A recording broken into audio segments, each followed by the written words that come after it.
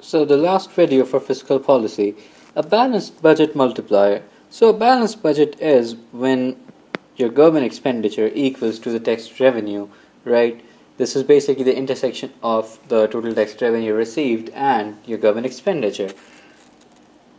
So this basically means that the government will spend only that much on government expenditure as it receives from tax revenues. This means that your change in Y due to a rise in government expenditure will be equals to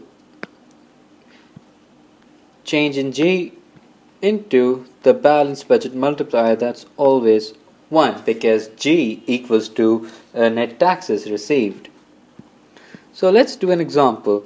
Suppose B is 0.75 and let's say the multiplier is 4.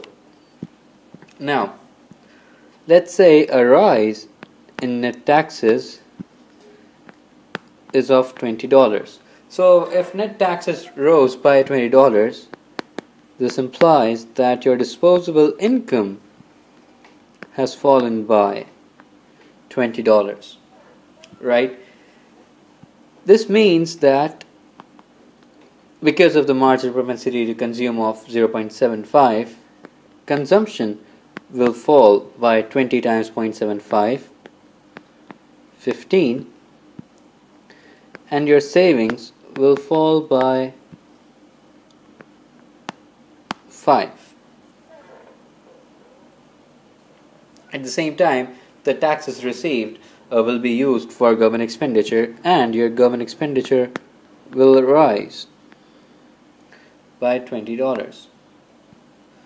So if we take a look at the net effect on aggregate expenditure, let me just draw a line in the middle.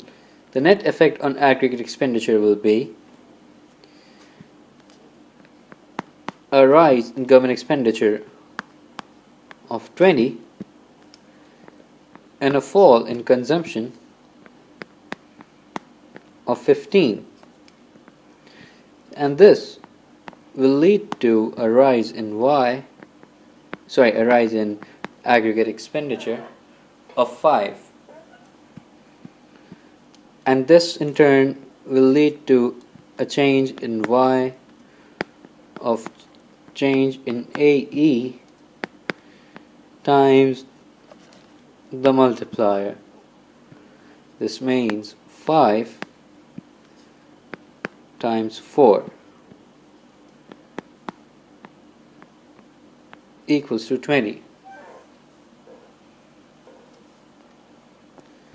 Hence, change in Y is equals to change in government expenditure, which is equals to change in net taxes.